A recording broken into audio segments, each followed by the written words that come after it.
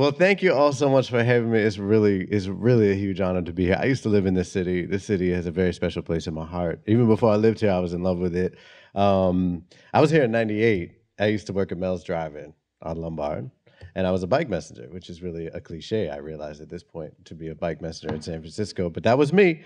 I was 18 years old, and I didn't give a fuck. So it's great to be here. Um, what a time to be alive, and what a time to be a writer of color in this weird, weird world. We are going to talk a little bit after I read, so please do have questions. Don't be shy. Please don't be shy. It's so weird when people are shy, or not weird. I'm shy, but don't feel like you can't ask me stuff. Okay, I like talking about writing and I like talking about the world and everything else. So just don't be shy. And yeah, I'm just going to jump in and read a little section, maybe two sections. We'll see how we're doing on time.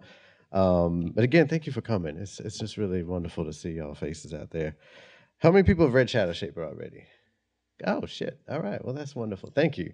And before I forget, I do the audiobooks for the adult stuff that I write, the Bone Street Roomba.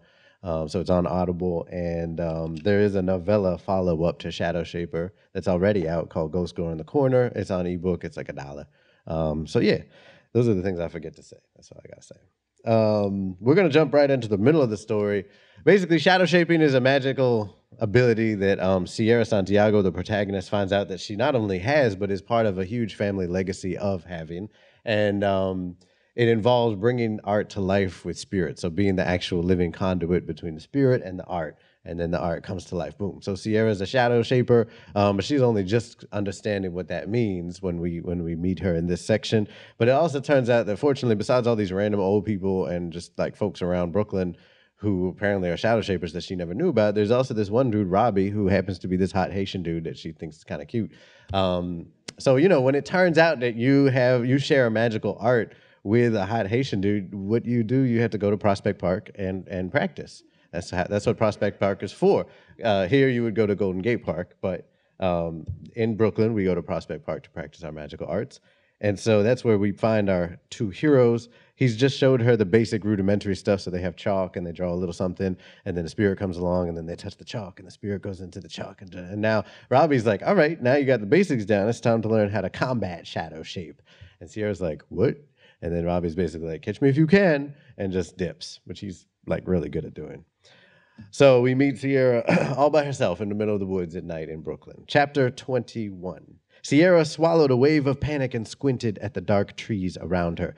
This dude just loves disappearing, she muttered, crouching. She placed the green chalk against the pavement, took a deep breath, and drew 3 sets of eyes. Then she looked up. The road was empty. Come on, spirits, I know you're out here. She squinted, and for a few seconds all she saw was the muted starshine of the night lanterns.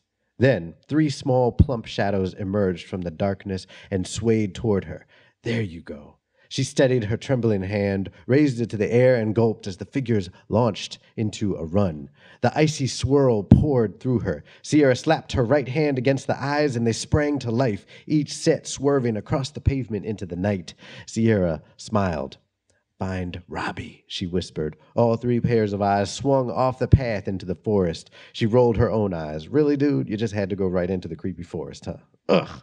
She steeled herself and stepped into the woods.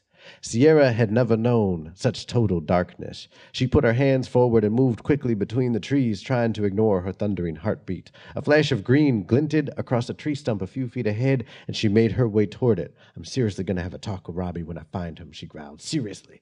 When Sierra first heard the humming, it wasn't because it had just started then. It sounded as though it had been going on for a while. It was like when she'd be sitting in class for 45 minutes and finally get so bored, she would notice the stupid heater had been clacking and smashing away the whole time. The voices grew around her in a cloud of sound. It sounded like the choir at Benny's church, both beautiful and haunting. The voices ranged from low and mournful to high and exultant. They blended together in rising and falling harmonies that filled the night. Sierra stopped walking and glanced to either side, but the forest's darkness was unyielding. She wanted to yell out, "Who's there?" But that was too much like what the chicks in horror movies did right before they got ate. So she kept quiet and stayed perfectly still as the hum rose and fell in harmonious waves. It was too late to turn back. The noise was all around her, seemed to well up from inside of her. "Nice," Sierra said. Got myself lured out to this stupid forest. She took a step back toward where she hoped the wide open field was. In the middle of this stupid situation, another step, the humming kept getting louder. After this stupid week full of stupid weirdo things happening, she couldn't take it anymore. The drone seemed to be covering her, bursting through her. Rah! Sierra ran. She didn't care about what she might run into or what direction she was going. All she wanted was to get away from that noise. But the sound kept with her. It burned incessantly through her ears, trailed her like a stalker around every turn. Branches slapped against her face and arms, biting into her skin. She saw a log up ahead, planted 1 foot hard on the ground, and threw her body into the air. It was only after she'd sailed over the log and landed several feet past it that she realized something was different. First of all, she had seen the log lying there right across her path. It wasn't just her eyes adjusting to the darkness. She could see everything around her in crisp detail. And then there was the jump. She'd been airborne for 5 or 6 seconds easily. She had basically glided along until she felt ready to land. For a flickering moment, Sierra saw herself as if from above, bounding through the forest in long strides, nailing each leap. It was terrific and terrifying at the same time, like she was some kind of superhero. And then she was back without having lost a step. She hadn't escaped the voices. In fact, they were louder, and now she could make out dark shapes moving along the edges of her vision. She turned, her suddenly spectacular eyesight capturing every nook and nub of each tree, and she realized that there were indeed tall shadows rushing along on either side of her. They emitted a slight, pulsing glow, a single illuminated heart beating through each one. A jolt of terror coursed from her throat to her stomach and sent tremors up and down her arms and legs. The humming, once a deep baritone, was becoming higher pitched. She bounced from rock to rock up a steep hill, grabbed a hanging branch, and hurled herself toward the top. Everything seemed to slow as she burst through the night air. The shadows flitted and swarmed around her, reaching out. Sierra saw a cement walking path ahead, aimed for it, and came down running. Something about those spirits buffered her, kept her afloat. She was protected. She could feel it all over her body, like the same faint glow the spirits emitted radiated from her, too. She shot forward, barely conscious of her feet moving at all. The path led to a clearing, and beyond that would be the long meadow and then Grand Army Plaza. She pumped harder. The trees became a blur on either side of her. Where was Robbie? As if in answer to her silent question, a pair of green eyes flashed past her along the tree trunks and then whizzed off toward the meadow. Sierra kept her course along the edge of the woods, the shadows swirling and dancing around her. He had said combat shaping, and he would be ready for her, wherever he was out there. She couldn't just roll out empty-handed or with a bunch of unformed shadows. Without losing stride, Sierra pulled out her chalk, now only a stub, and dragged it along the trees as she passed. When she tagged more than a dozen chunks, she doubled back, the spirits still storming along with her in long strides. She raised one arm and then retraced her steps, tapping each chalk mark as she passed. The shards of green burst to life as spirits danced through her. Now, Sierra thought, and she felt her small battalion of green projectiles fall into formation around her. Once again, the night seemed to hold its breath, a blessed moment of silence. Then Sierra pivoted off a stone and burst out of the woods. Shadows and green spikes unfurled around her like a crashing wave. She landed in an open field and raised her head just in time to see a splash of bright red flush across the dark grass toward her. Sierra leapt toward the nearest tree, caught a branch, and swung up into it as Robbie's red tide swooped past. Where is he? The 3 pairs of green eyes flew out of the field and converged at a darkened area at the far end of the park.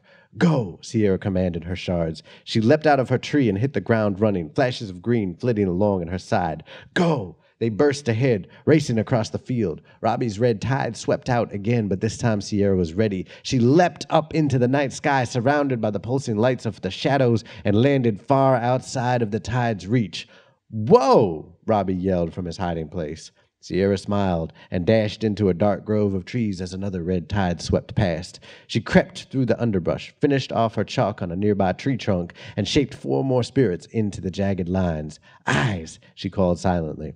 The 6 eyes appeared on the ground before her. Lead the way. They sped off. Shards, when the eyes find him, strike. She walked briskly through the woods as the shards dashed ahead. But be gentle. Sierra strode out into the field toward the darkness, watching the bursts of light as her spirit soldiers converged on Robbie. Something red flashed, but then vanished. Ow! Robbie yelled. What happened? Sierra called. Ow! Call them off! Dang, Sierra! You won! I get it! Back, Sierra thought. Fall back. Sorry, I'm still getting the hang of it. You give up? Yes, geez. Robbie stumbled out of the darkness, his face smudged with green streaks. Where did you learn to do all that? He was smiling in spite of himself. Sierra could tell was one of those smiles that couldn't be held back or tempered. She shrugged. I mean, just kind of seemed natural, I guess. She wasn't really sure what had happened. Had all that flying through the air been her excitement at being part of this magical new world, or was something else at play? Either way, she felt amazing. Let's do it again! Thank you.